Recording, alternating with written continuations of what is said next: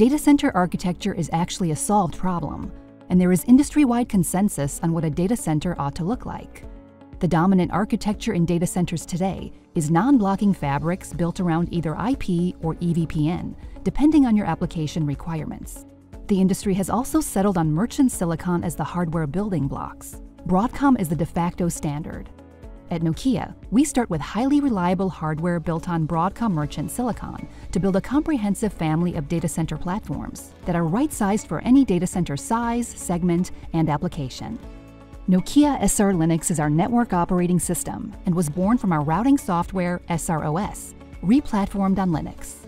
We built SR Linux around a core premise: getting information into and out of the box. Everything in SR Linux is model-driven. We use Yang for data modeling into every process on SR Linux. We have the most robust implementation of automation tools and interfaces like GNMI, gRPC, and OpenConfig, making SR Linux the most automation-forward NOS available on the market today.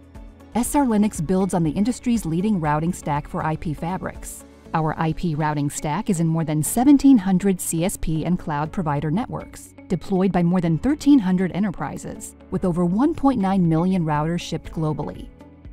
SR Linux provides the industry's leading EVPN implementation featuring 10+ years of EVPN feature development and 30+ EVPN IETF standards co-authored by Nokia.